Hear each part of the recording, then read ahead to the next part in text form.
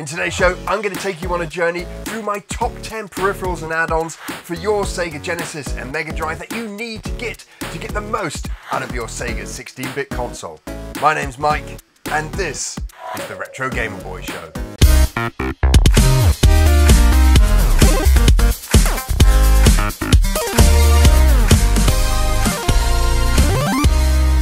Sega Genesis and Mega Drive fans rejoice because today we're going to be looking at my top 10 peripherals and add-ons that you should get for your Sega 16-bit console. Now everything we're going to see in today's show is in my collection at the moment, so I know the value of them, the value to me, but there may be something that isn't in my collection that you think should be in this top 10. If there is, make sure you drop down into the comments below and let us know what it is. And while you're there, you might as well hit the thumbs up button to help supercharge the channel. Right, let's dive straight into my top 10 add-ons and peripherals for the Sega Genesis and Mega Drive.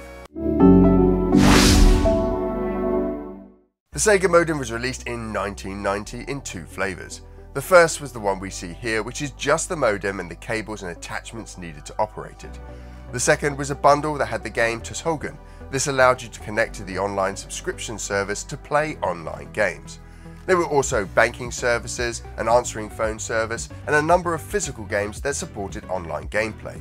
One of these games will actually still work as a peer-to-peer game. And so if you have two Japanese Mega Drives, two consoles, two copies of 𝗏𝗏𝗏𝗏, and have a dial-up connection, you can still get the Mega Drive online in 2022.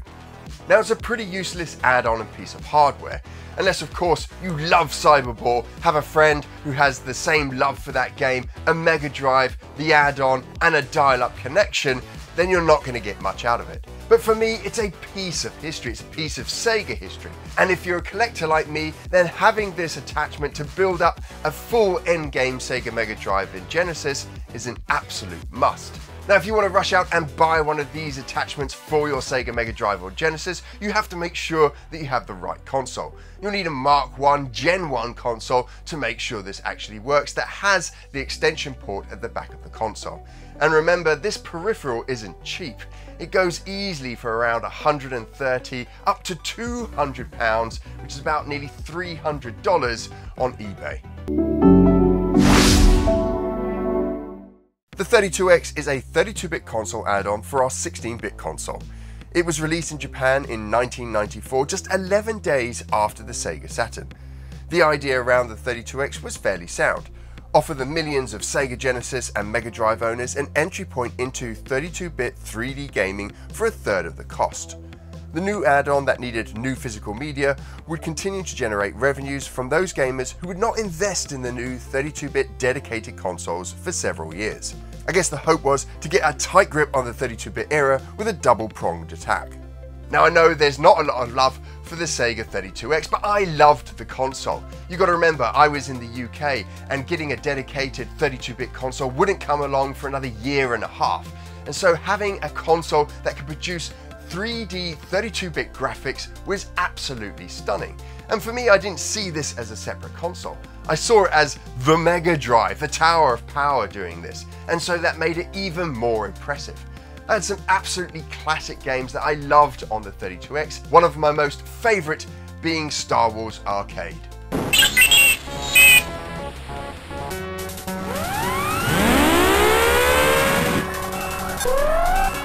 Wipe out enemy fighters.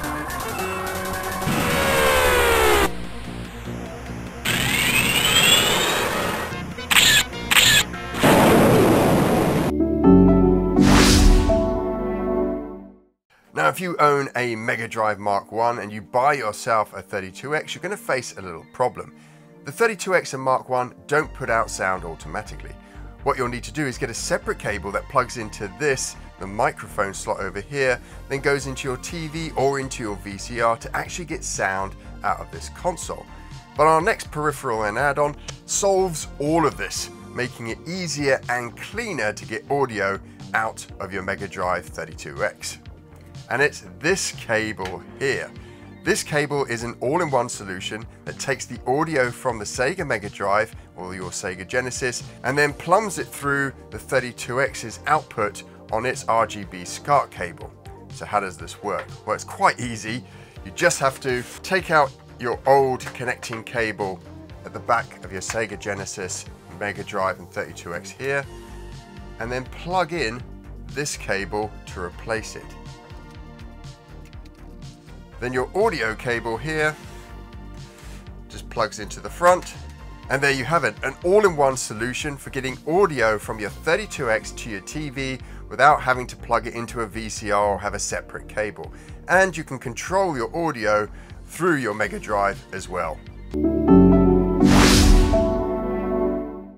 Now my next item is an item that you could kind of get back in the day, but you can't pick them up now, the originals at least, but there's someone that does custom versions of them. It's absolutely brilliant, I love it, and that is a custom dust cover. Now this custom dust cover here is designed to go over the European Sega 32X, Mega Drive and Mega CD. You can get ones that just go over your Mega Drive or your Genesis. You can get ones that go over your 32X and Mega Drive. You can even get ones that go over the combination of the Mega Drive, 32X and the Mega CD too. So there's all sorts, every kind of configuration you can think of, they make dust covers for. And I absolutely love this. It keeps the Mega Drive dust free. It looks really cool as well because it's got all of the markings that you'd get on the actual consoles on the outside there. So it's an absolutely fantastic piece of kit. I love it. It's got space at the back here for all of your cables. Now it doesn't cater for the modem at the back here, but I think that's such a fringe case that not many people will have to worry about that. But it does go around it quite nicely, covers up all the cables as well, and just keeps the dust out of all those different grooves that you find on the Sega Mega Drive, 32X and Mega CD. 𝗵𝗺𝗶𝗴𝗴 and the Justifier is probably the best peripheral light gun that you can buy for your Sega Genesis and Mega Drive. Made by Konami, it came originally with the original 𝗵𝗺𝗴𝗴𝗃, which isn't such a great game. The second one, 𝗵𝗺𝗴𝗃 2 Gunslinger, is a lot better, but it is a fantastic piece of kit. Now, it was 2-player as well. You could have 2 light guns in your gun games. And the way that was supported, you bought a second gun, which was pink, and it plugged into this slot here, into this kind of RJ45 slot at the bottom here. And then you could have 2 players playing 2 gun games. And this gun is fantastic. Now I use this for Snatcher on the Mega CD. It just feels great, and it's so much better than playing with the Sega Menacer. The weight distribution in the gun is really nice. Your arm doesn't get tired. It feels like a proper gun that you're holding here. Obviously it's not. It's made of plastic and it's blue and it's got the Justifier written down the side, but still it adds to the ambience and the immersion that gun games give you. This is one of my all-time favorite peripherals for the Sega Genesis and Mega Drive.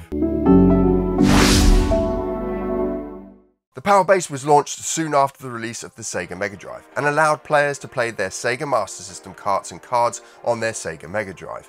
The Power Base didn't do actually much beyond just making the Mega Drive slot compatible with Master System cards and carts, adding a pause button, putting the 16-bit processor into idle mode, and activating the Master System CPU that was included inside every single Mega Drive.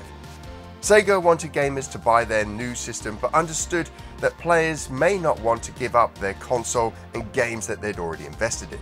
The Mega Drive and Genesis was the 4th console ever to offer backwards compatibility to another console in its family. Now back in the day, I never had the Power Base. I saw no point in it. I had a massive Master System collection and my Master System Mark I, but I just went ahead and bought the Mega Drive and then bought Mega Drive games. If I wanted to play Master System games, then I'd hook up my Master System and play that later on. But as time's gone on, as I've become a dedicated collector of the Sega Mega Drive, every now and then I fancy playing a Master System game. And rather than hook up and power up the old Master System 1, I do use the power converter. And I've got to say, it makes the Mega Drive look like an awesome piece of kit. Next up, we have a peripheral which is one of my all-time best buys for the Sega Mega Drive collection, and that is this, the Arcade Power Stick. Now the Arcade Power Stick is a peripheral that I wanted back as a kid. It was expensive. It's expensive now, but it's well worth the money. It is an absolutely fantastic arcade control stick. This arcade stick was a game changer back in the day for playing those classic arcade games for your Sega Mega Drive and your Sega Genesis. And I'm lucky enough to have picked up a complete in-box version of the actual joystick itself. This joystick is absolutely amazing to play games with.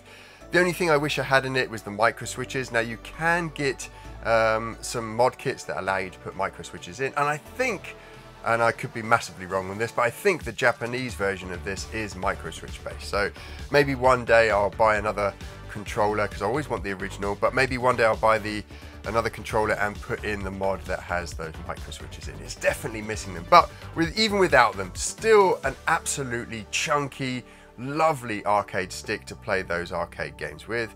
Comes with Mega Fire buttons, and you can increase the speed of your Mega Fire, and there's also your pause button along the top there. So pretty simple, much like the Sega Mega Drive standard joypad. This Mega Stick though is a game changer if you play anything like shmups or arcade games. The stick here is nice and solid, and like I said, a really chunky controller to get your hands around.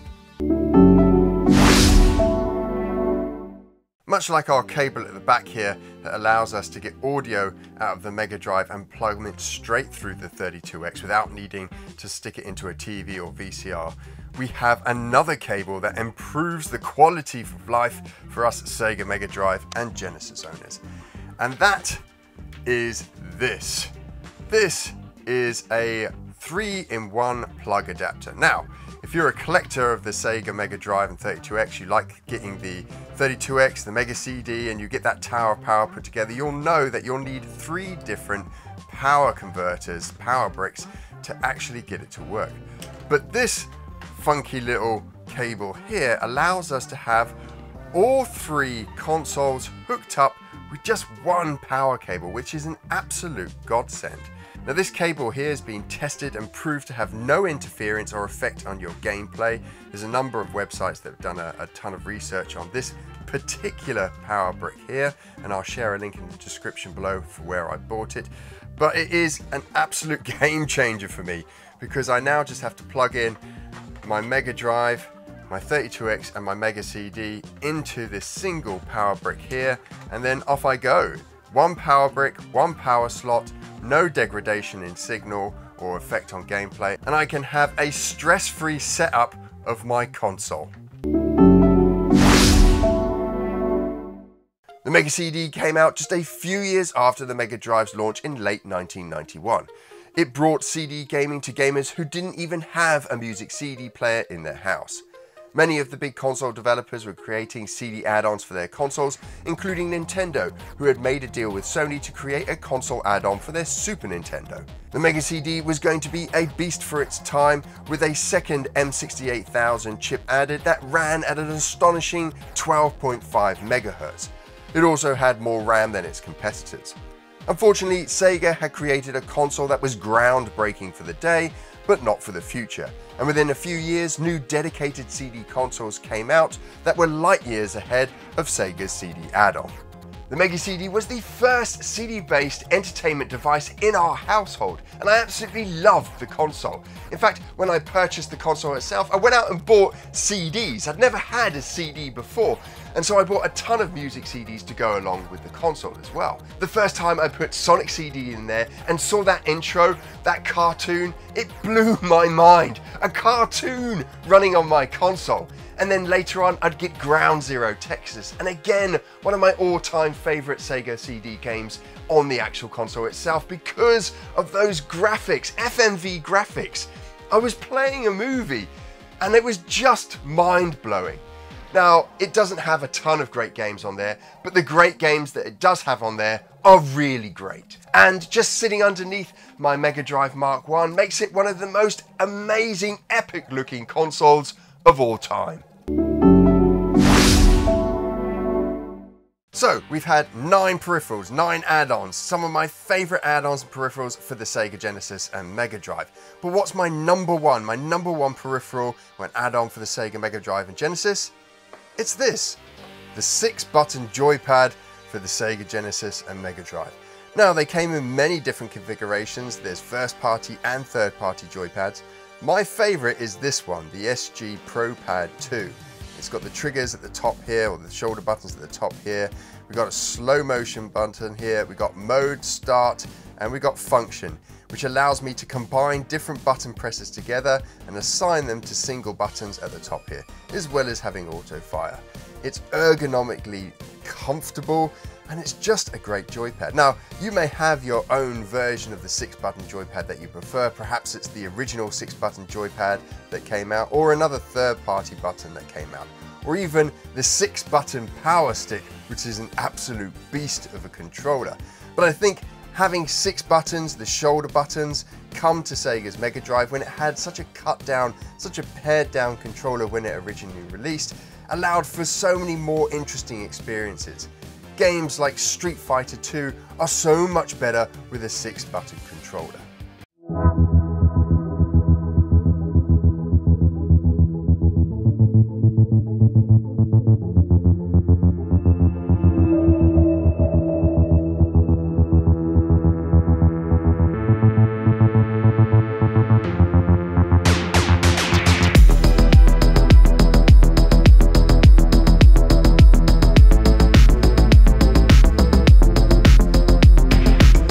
Now that was a great show. I love getting down all my old consoles and peripherals, putting them out in the room, unpacking them, reboxing them again. It's just so much fun to do. Maybe I'm a little weird, but I just love doing that kind of thing. And that's why I collect physical games, have a physical collection. It's not just about owning the physical item, it's opening them up, playing around with them, seeing them on display. I get such a thrill from it. Now, if you enjoy content like this, if you love your Sega Genesis and Mega Drive, if you love retro gaming, why not consider subscribing? You can do this by clicking on a little button just below this video. We put out brand new content every single Monday, and so that you never miss it, you can also click on a little bell just below this video. Now, if you can't wait until next Monday, don't worry, because we've got a huge back catalogue of retro gaming videos for you to enjoy, 2 of which you can watch over here.